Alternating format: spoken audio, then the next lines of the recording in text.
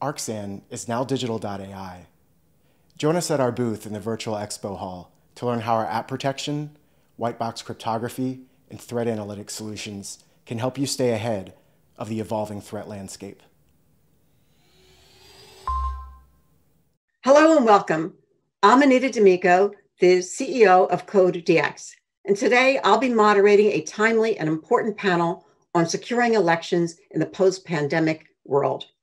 We've assembled a diverse group of experts from federal and state government and from the commercial sector to address election security issues, how to manage them, and how COVID-19 has accelerated the conversation about web-based voting. Joining us today are the Honorable Alex Padilla, who is the California Secretary of State.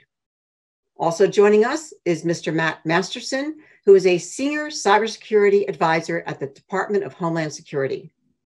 Also joining us is Mr. Bryson Bort, who is the founder and CEO of the cybersecurity company Scythe.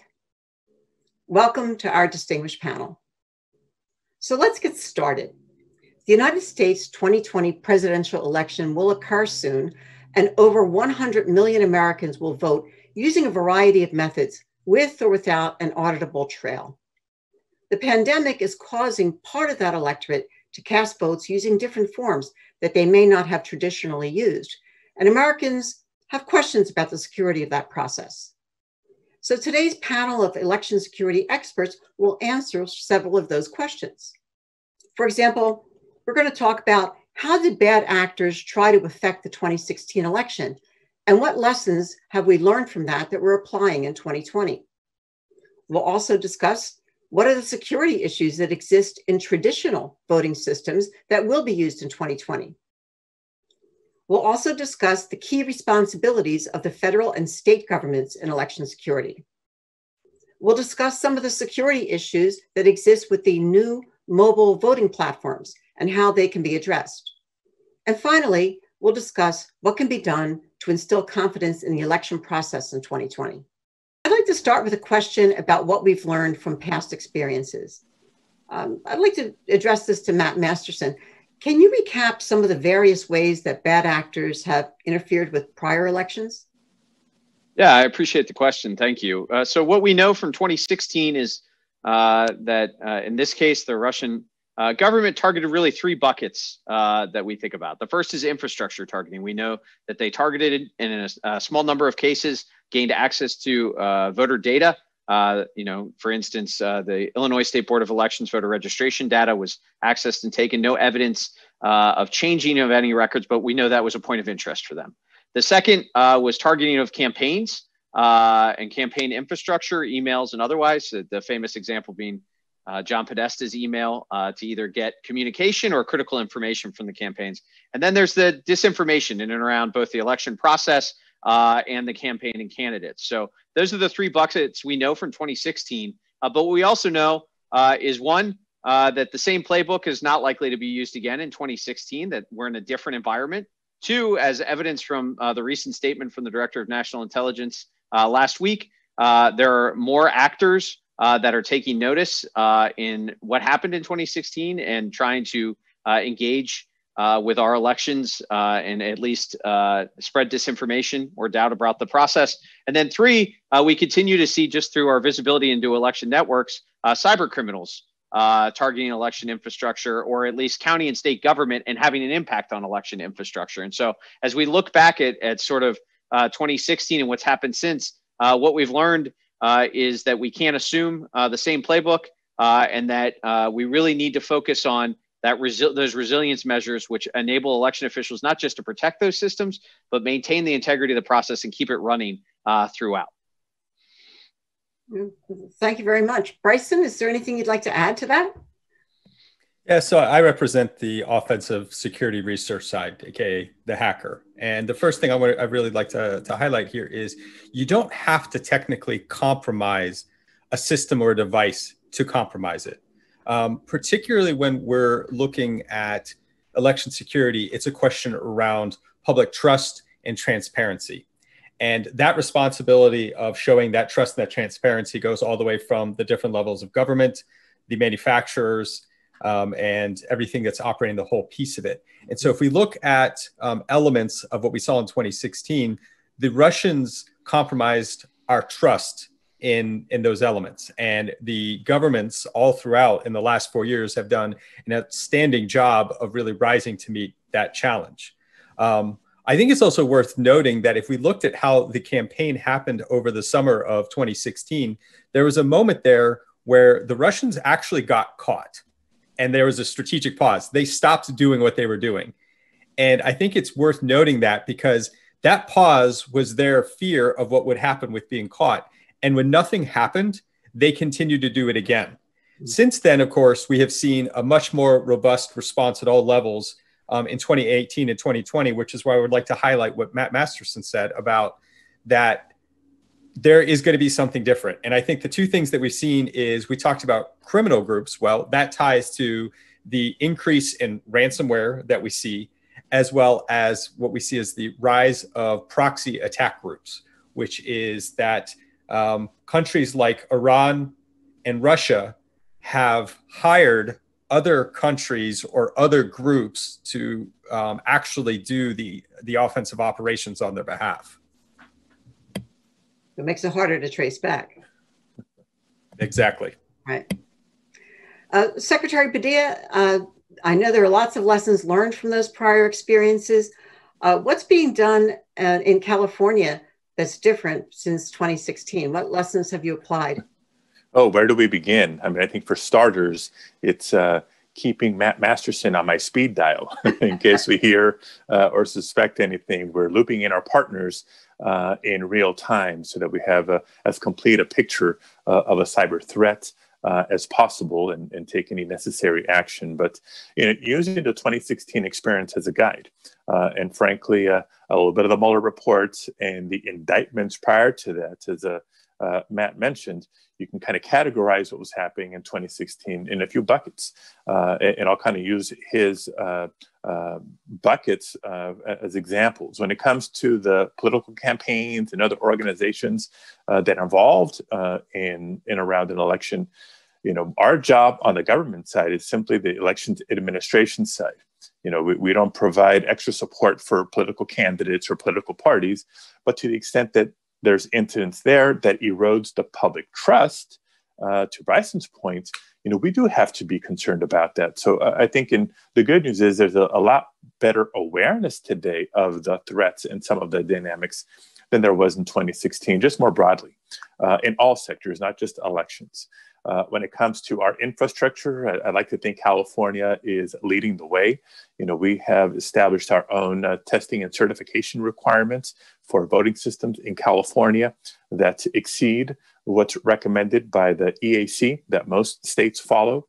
Things like requiring paper ballots, of course, and keeping your machines offline. But whether it's the code that supports systems, the firewall encryption levels, et cetera, I think California is on the forefront because we have, thanks to the governor and the legislature, invested in upgrading or replacing the voting systems in all 58 counties to newer, more secure systems. But I do think the biggest threat or concern for me today is the misinformation and disinformation that persists out there, not just, but especially on social media. I think my personal opinion, I'm not going to put this on other panelists, but the lack of sufficient response, I'll be diplomatic at that, to 2016 has served as an invitation, not just for agents of the Russian government to continue, potentially others, and even domestic actors who either get thrills off of creating that chaos or sowing doubt in our elections. So it's up the ante for elections officials to correct the record when we need to and inform voters of where they should go for official, reliable, trustworthy information on voter registration or actually voting. And that's, of course, your county elections office and the Secretary of State. Well, thank you very much. Matt, it sounds like the states are relying very heavily on the Department of Homeland Security. What's being done differently at the federal level now versus 2016? Yeah, absolutely. So much. And Secretary Padilla really touched on it. But in 2016, 2017, we're in an environment where we didn't have the trust of the states. I mean, there was literally states accusing the Department of Homeland Security of attempting to hack them, right? So that's the trust deficit we were at. And so it was incumbent on us to build a relationship with them and to meaningfully provide value. It's one thing to talk and engage with state and local election officials, but they demand more. They demand accountability, they demand support services. And so that's where our focus has been. Secretary Padilla mentioned having me on speed dial. It works both ways. I know I can reach out to him, or his colleagues can reach out to me across all 50 states. We have relationships with all of them, thousands of local election jurisdictions, providing information, providing support and services, everything from pen testing to cyber hygiene scans to incident response, ensuring that they have the information they need, whether it's general risk information, whether it's trend analysis on what we're seeing out in the field where election officials can improve, or whether it's specific technical threat indicators. That's getting out through our information sharing and analysis center to them in timely fashion so that they can defend their systems, and most importantly, take that next step, talk to their voters about the steps they've taken to protect the systems, about the steps they've taken to manage the risk and ensure resilience in the elections process. Because in the end, as Bryson so correctly pointed out, it doesn't take someone actually accessing the system to raise doubts, to raise concerns, and election officials are the ones best positioned to talk to their voters directly about everything they've done and the good work that's happened over the last 3 years to protect systems. There's still improvements to be made. There's still a lot to do in the lead up to this election, but there's so much that's gone on. The other area I'll highlight is the level of collaboration and coordination across the federal government. For DHS, CISA, for FBI, for DOD, for the intelligence community as a whole, this is a top priority. And what we see is the amount of collaboration, the amount of information sharing, the willingness of the intelligence community to downgrade classified information, to get it out to state and local officials is really working in this space. And it's a level that I'm told by many is unlike what they've seen in other areas of mission. I think, we could still improve really getting stuff unclassified completely and shared broadly, not just with election officials, but the American public. But there's been a lot of good work done there. And that support is directly towards our state and local partners like Secretary Padilla. It does build a lot of confidence to know that at the federal level that the organizations are really collaborating with each other. That's so important. And it sounds like there's some excellent information sharing going on between the federal and the state levels. Matt, you talked about that kind of information sharing. Do you find that the states are all using that type of information sharing, or are some using it more than others?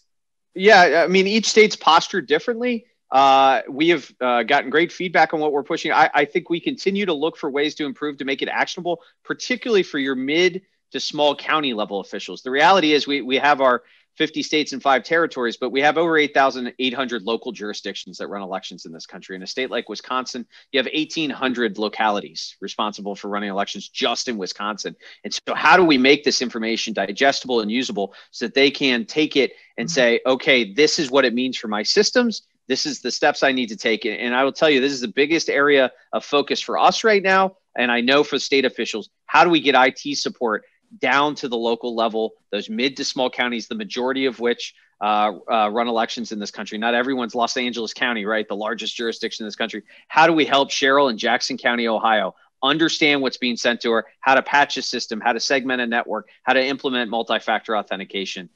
That's the challenge in front of us still. To help provide that support. And the states are doing really tremendous work. Many states have implemented cyber navigator programs where they're sending state IT officials out into the counties to help do this kind of assessment. But there's a lot more we could be doing. And this has been a big focus for us at CISA. We've reached over 5,000 jurisdictions with what we call our last mile effort to get them that base level information of the steps they can take to really manage risk and build resilience. And if I can just expand on that a little bit, because Matt's painted the picture of what happens at the federal level and when the feds contact a state elections official or maybe even a local. I can tell you that similarly, we work with a lot of other state partners. In California, it's the National Guard, California Highway Patrol, our state's Office of Homeland Security, and other partners. Similarly sharing information and expertise, and just as the federal government reaches out to states, I, the Secretary of State, have a constant dialogue and partnership with each of the 58 counties in California that are in turn looping in their county government counterparts, whether it's on the public safety side, on the IT side, et cetera. So it's really that collective coordination, communication, and collaboration that is key here. And in California, we even invited the public to be a part of it. We launched a Vote Sure initiative in 2018, modeled after what we learned in 2016. In addition to responding to erroneous information that we may find online and providing official, reliable information proactively, we've set up a portal where voters can email us directly if they come across either suspicious or what they know is frankly just bad information about elections and on opportunity to vote. We do a quick review. We've established protocols with the Facebooks, Twitters, Instagrams of the world to bring wrong posts and content to their attention. It's been such a good partnership. About 98% of what we bring to their attention is pretty promptly taken down for violating the standards of that social media platform. So the public has a role to play as well in terms of being aware. If they see something, say something. We've heard that before, not just at the airport. It's worked well in elections, and we're going to have to keep that awareness level up for the next couple of months. Well, thanks very much. It's very encouraging to know that type of communication is going on. I'd like to turn our attention now towards some of the more traditional voting processes. There are ways of interfering with those voting processes. Bryson, I was wondering if you could address what are the different ways of compromising those traditional processes, ranging from voter registration all the way through counting of the ballots. Just quickly following on what Alex said, I want to highlight the joint agency panel that Matt and I were on at DEF CON, because one of the big things that we highlighted, which he just said, is each of the agencies noted how you could contact them to see something, say something. And then we published that after DEF CON. So that was one of the big things that came out as the question to all of the hackers at that conference was, well, how do I get involved? And I think that also then ties in with we're all American citizens, and American citizens are the ones who can volunteer and be a part of these polling stations and these things. So where I'm trying to lead that is, particularly here at OWASP, right? This is also a technical conference. Yes. And even though that it's going to be in October and we're recording it just a little bit in advance, I think there's still that same call to action for everybody in this conference that has something very unique to add. Because when I look at the biggest risk area that I see, it goes to, and I'm not picking on Cheryl in Ohio that Matt called out, but it's that there are all of these staff who are working with antiquated systems. They don't necessarily know what the gold standard is for defense and doing those things, let alone the equipment and the complexity that follows with it. And that's really a challenge because the number one attack surface, if I'm ever going to go after any target anywhere for anything ever, is phishing. Why do I like phishing? I like phishing because, one, it's a game of statistics. So there are a lot of folks, particularly, I'm sure there are a lot of folks in this audience who are going to be like, well, I'm a sophisticated technical user. I would never fall for a phish. Right. That's simply not true, right?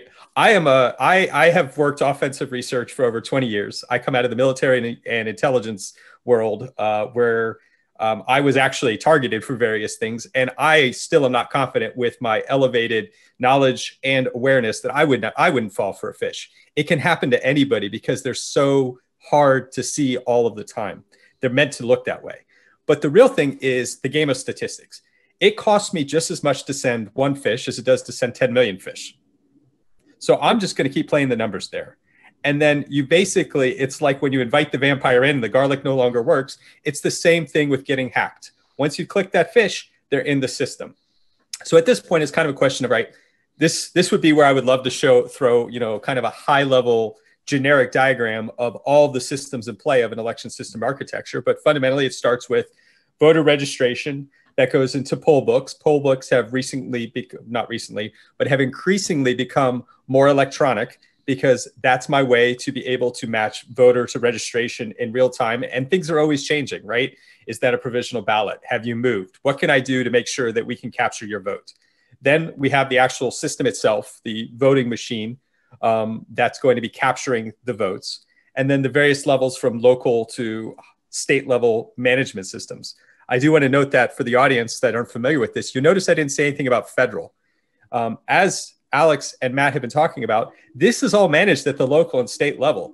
So as wonderful or not wonderful as you think the feds or DHS is or isn't, this really comes down to Alex and his team down below him and all of those volunteers that you can be a part of to understand and improve those issues with surface area. Something else that Alex mentioned is he was talking about how we'd like to make sure our systems are offline. So people in critical infrastructure are very aware of the concept of an air gap. An air gap is where you can't just access my computer easily, whatever that device is, easily from the internet, because of course the internet allows the attack space to be anywhere. I can be in any country anywhere, and as long as I have IP, I can get to it. The challenge is that air gaps are never 100% air gaps. At some point, they have to connect to something. Because if something sits over there in isolation, it's hard for me to get to it. So how do I get to it? What's the maintenance around that? Who are the people that are all a part of that? That's going to be a part of my targeting when I look at how do I get to the stuff that's of interest. Keep in mind what we've all been saying about disinformation and the narrative. I never actually have to accomplish anything across that. I just have to give the illusion that you're not 100% confident that I didn't. Mm-hmm. That's the biggest risk that I see. And I want to throw another compliment to a lot of the work that's been done between Fed and the state level, that a great majority of the networks that are actually doing these systems are monitored now. And that's a relatively new thing. And why I think that's important is going back to that narrative. If something happens, we have the ability to detect it, whether that's mail-in ballots, whether that's voter fraud, whether that's somebody actually trying to manipulate a system, whether that's somebody trying to manipulate a system that just displays the results. And the fundamental, real part is still there. Because if I can change what looks like election results on that night, then that's going to create chaos when the next day you have to go back and say, well, actually, no, that wasn't the case. So our ability to detect that is key. And then that final piece is, that's the element where I know the question wasn't really about mail-in ballots, but I think that considering the increased amount of risk on that narrative, mail-in ballots inherently take longer to count. And so folks who are used to staying up late into the night and having a winner declared in whatever election, that is most likely not going to be the case here. And that's something that could stretch for 1 to 2 to 3 weeks. And that is an opportunity for us to lose control of that narrative, even though the process is exactly what it should be doing with integrity. That's a huge point, Bryce. And if I can, California's kind of developed a reputation for being notoriously slow to finish counting ballots in prior election cycles. I think for starters, frankly, we have a heck of a lot more voters in California than most other states. So it's, surely a function of volume. But yeah, the process for, verifying signatures and all those sorts of things that help maintain the integrity of vote by mail, I think will be exacerbated this election because so many other states are ramping up and expanding vote by mail, maybe for the first time or more significantly than they have in a long time. So, in California, every election night, we have a pretty good sense of where most contests are headed in terms of results. But for close contests and for final numbers, it is going to take a couple of weeks. And so, when I mentioned earlier, we got to be vigilant and aware for the next couple of months. That includes post-election, because if the race is too close to call in a handful of states, let's say, for purposes of example, Michigan, Pennsylvania, Ohio, Florida, Arizona, et cetera, then we may not know who the winner is the day after or the day after that. And that creates that space for lies and conspiracy theories and all those sorts of things. So we have a work cut out for us to set expectations now with the public and the press of what election night may be like and may not be like. One of the tools, speaking of vote by mail, that we're expanding statewide in California. A couple of counties have had it in the past, but statewide, we launched a program called Where's My Ballot? And any voter can subscribe to receive text message alerts, email alerts, or automated phone alerts on the status of their ballot as it's working its way through the Postal Service, both on the way to the voter and on the way back to the county, with the final alert being the confirmation that your ballot was received and counted. It's great for transparency, great for accountability, and great for the peace of mind that we've been talking about so much that voters deserve to have in the process. And look, with the recent chatter about the Postal Service and their resources or rule changing, we just created a dashboard for ourselves to identify any bottlenecks or delays in real time to be able to take action on them, working in partnership with Postal Service representatives at the regional and local level. So much of this sounds like it's focused on making sure that the electorate has the confidence, even if everything goes right, if the electorate doesn't feel as though everything has gone right. And then even when things go wrong, there's backstops to those, whether it's the ability to get a replacement ballot if you made a mistake on one or what have you. If you missed a deadline, things like same-day registration. People who need to vote in person for whatever reason. It's not a vote by mail only election. And if things really go haywire, you always have a chance to cast a provisional ballot. Will take longer to verify and count, but it will be counted. So people deserve to feel good about participation. Mm-hmm. So that brings me to the topic of auditing the election. And can you speak, Secretary Padilla or Matt, can you speak to the importance of the audit trail and what techniques are used to audit votes?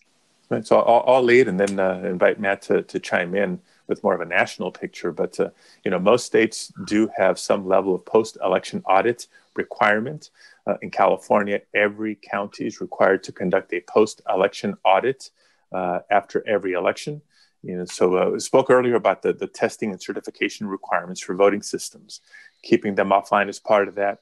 In California, paper ballots and a voter verifiable paper audit trail, not just so that when we count, we're counting paper ballots. When we need to recount, we recount paper ballots. And when it comes to auditing, we're auditing paper ballots.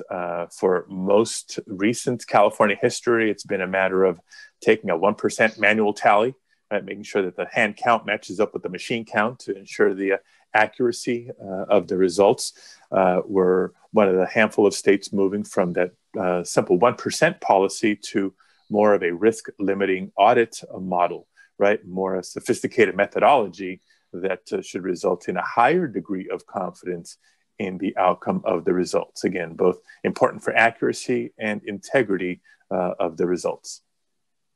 Yeah, just to build off what Secretary Padilla said, this has been a huge area of focus for us at DHS. We've been talking about it since 2017. That resilience, that ability to have an auditable paper record is really, really critical for exactly the reason Secretary Padilla lays out. Even if nothing's happened to any of the systems, if there's concerns raised, you have to have that ability to go back and check and recheck. And election officials have put a lot of time into this. What we've seen since 2016 to 2020 as a marked increase in the use of systems that provide that auditable paper record. We're in the mid 80%.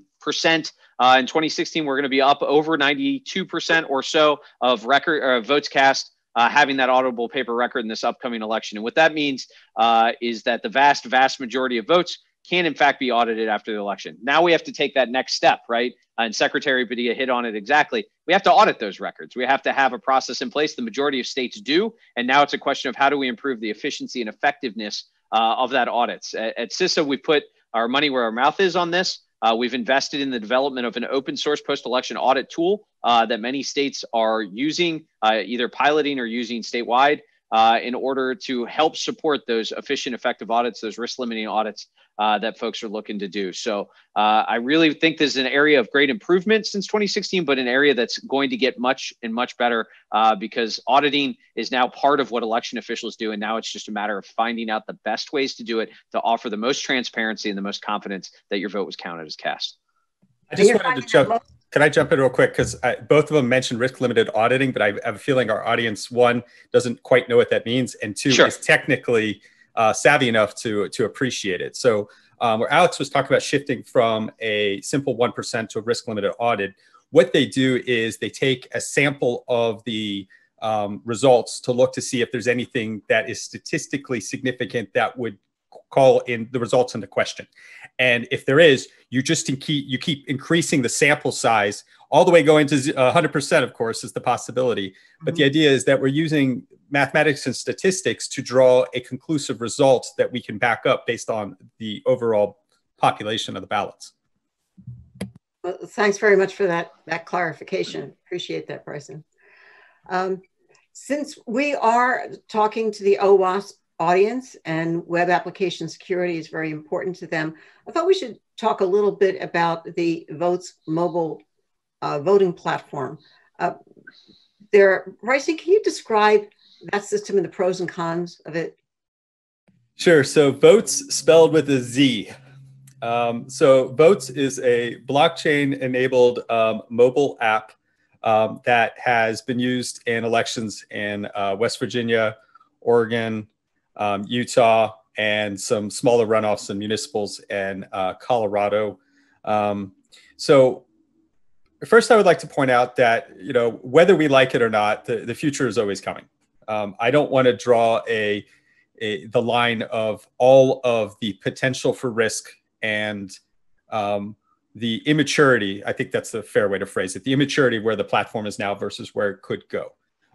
So first, let's look at Estonia. Estonia has established a tradition of online voting to the point where every one of their citizens, not that there are a lot of them, I mean, California is like how many multiples of Estonia, but they have managed, considering who's on their doorstep and the amount of friction that they've had in their process, to establish a fairly robust system where voters can use any computer on the internet to be able to vote.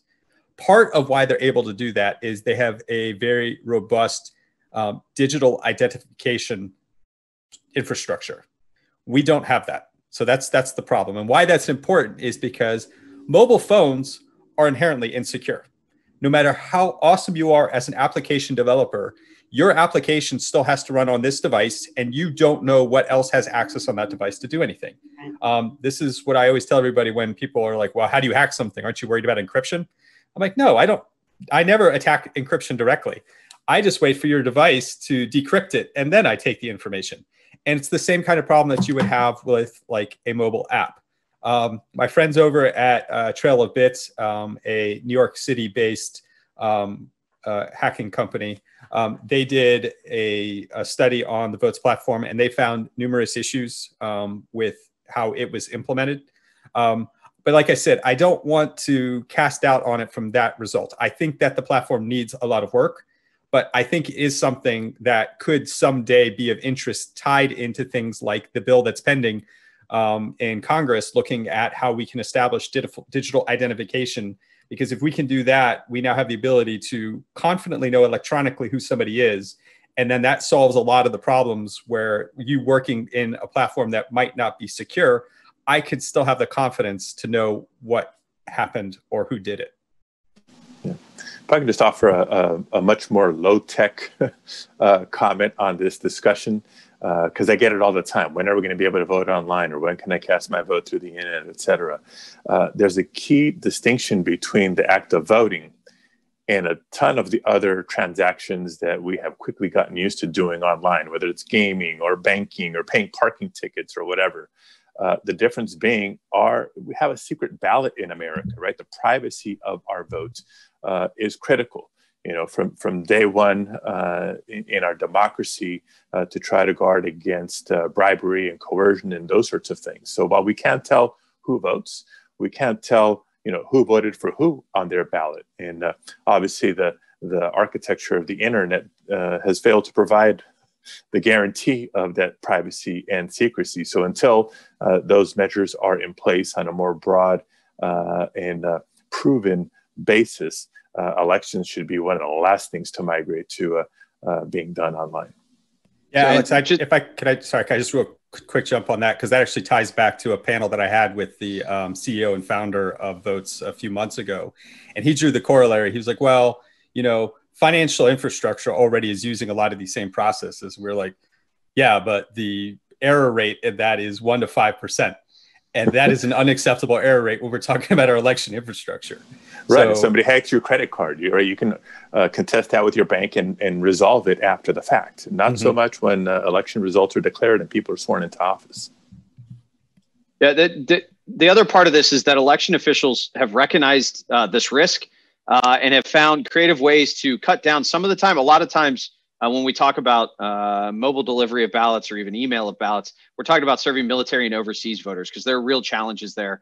Secretary Padilla and his staff could certainly speak to that. And so what election officials have done is found, and frankly, now federal law captures, you could do online ballot delivery and still receive that physical record back, right? And we know CISA did a risk assessment around online ballot delivery, marking, and return. There are ways to manage the risk around online ballot delivery, online marking. Online return right now, from a security perspective, for exactly the reasons that Bryson and Secretary Padilla laid out, just can't be done securely with the level of confidence that we need to run elections. But there are ways to serve voters and election officials, whether it's that online ballot delivery and return, the tracking systems that Secretary Padilla has mentioned, just offering more time for folks to be able to return ballots. There are ways to do this and really make sure that folks are empowered without taking on that heightened risk that online ballot return really has. And so from our perspective at CISA, we know there's a need to serve these voters. It's important. And I think election officials have really found the sweet spot between security and access in offering things like online ballot delivery and marking without needing to take that further step of online return. We're just not there yet. But as Bryson said, technology will evolve, over time. Well, I'd like to ask each of you, so let's look forward a bit. By 2024, can we have online voting, based applications for voting? Do you think it's possible to have by 2024, and what would have to be done? I mean, I don't see it. I think there's still too much that needs to be done and proven before we introduce that into the act of voting itself. But I want to be precise, right? If you think of our democracy as a flowchart, I think there's a lot of room for technology to improve the voter experience, from the registration side to the education side to, even bifurcating, the ballot process, as Matt mentioned. It's, first half is delivery from the county to the voter. The other part is the voter sort of casting their vote.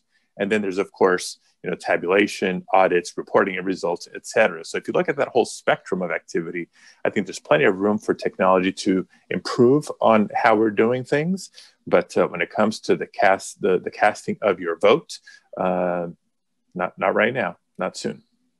Yeah, I'll give a really untechnical answer that Bryson can fill in the technical. The reality is elections are evolutionary, not revolutionary in many ways. Fast changes are generally not recommended. The change technologically that would need to take place to do it securely, we're not there. I mean, there's general consensus across the entire security community about that the architecture isn't there.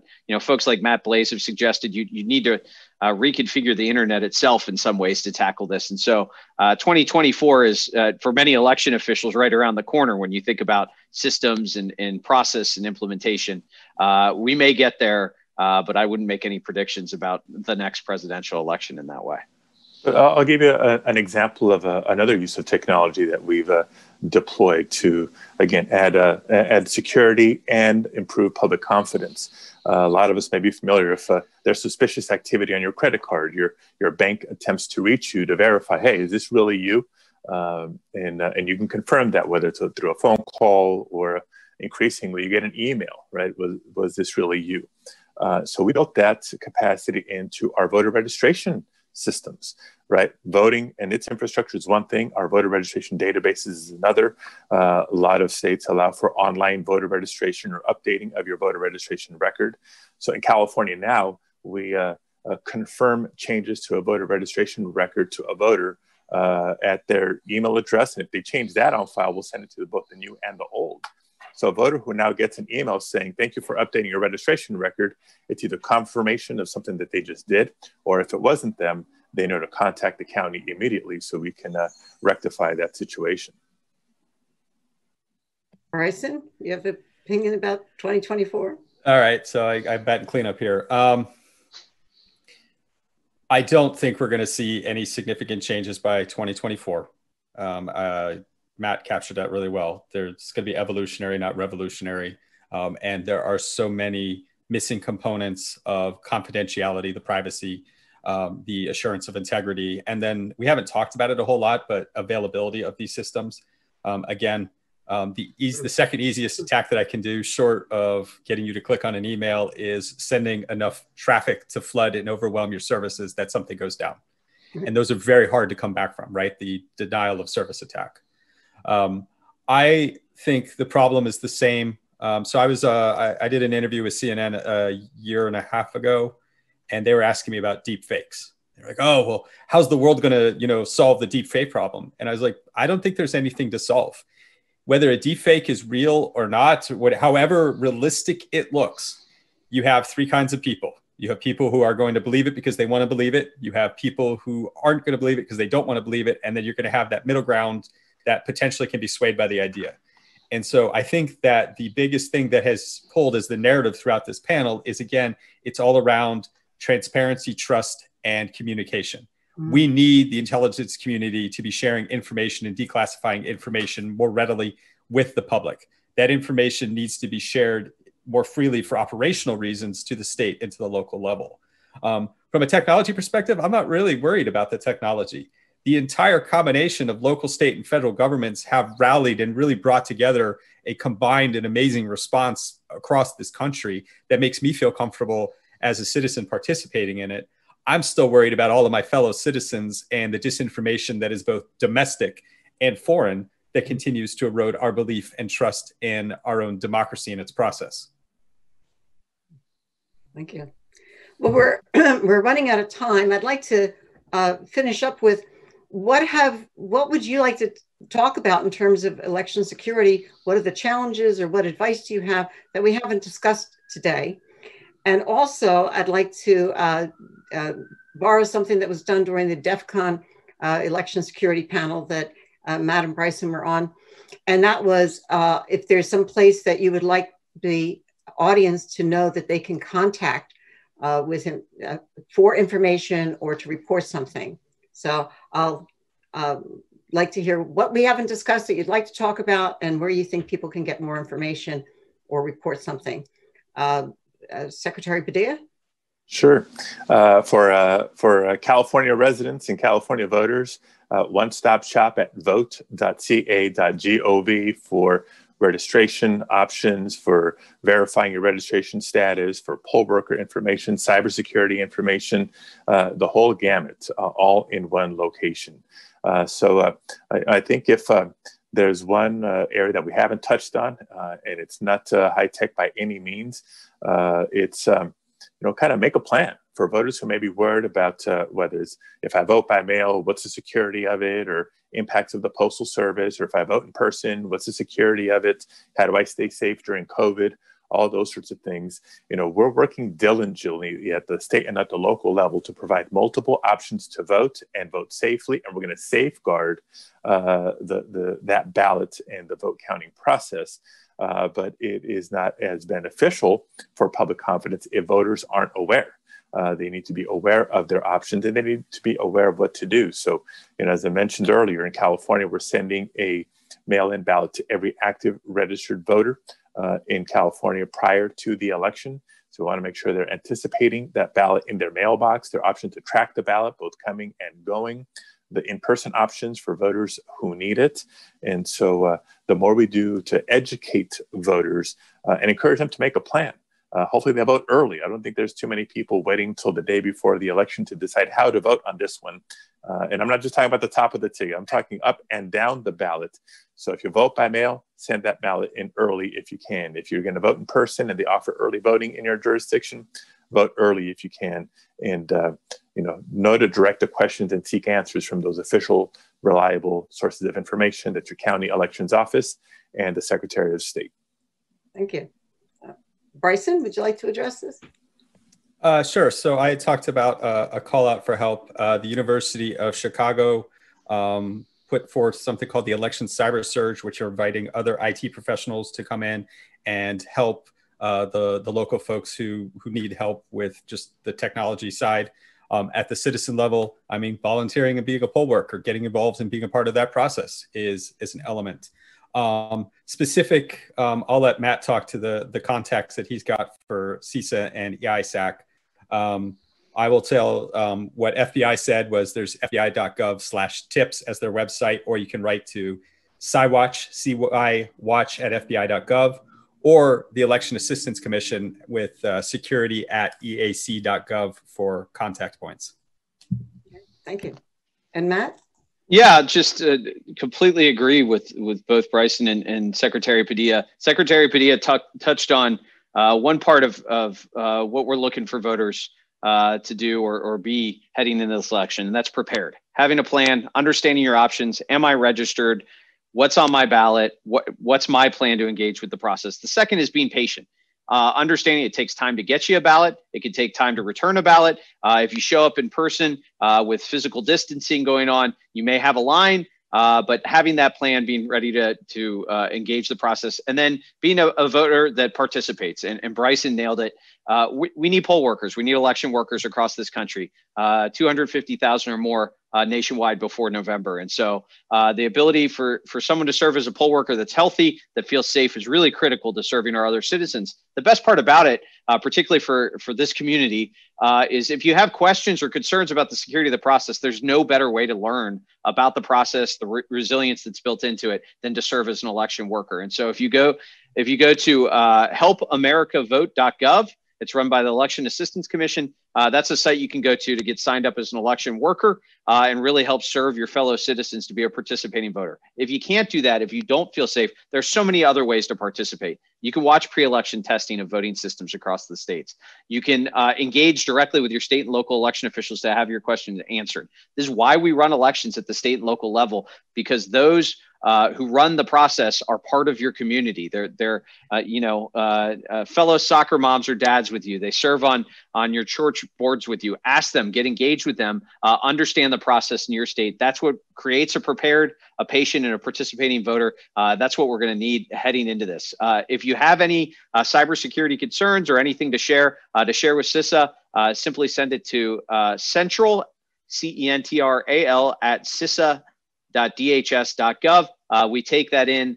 We can get out to all 50 states and thousands of local jurisdictions if you have vulnerabilities. If you identify a vulnerability in a state or local system, start by reporting directly to them, though. They're the ones that know their systems. They're the ones that could best remediate the issue. If you're not having success there, CISA stands ready to help you. We do it all the time, and we're ready to serve. Well, thank you very much. On behalf of OWASP, I'd like to thank each one of you for your participation today and for a very informative panel. Thank you very much.